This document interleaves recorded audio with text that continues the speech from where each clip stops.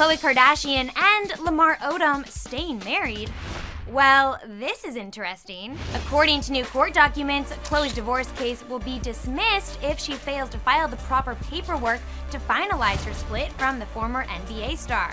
And that deadline could come as early as the end of this month. The pair wed in 2009, and the 30-year-old reality star filed for divorce back in 2013. 35-year-old Lamar never responded. Since then, Khloe has failed to obtain a default judgment, making the legal breakup an unresolved matter.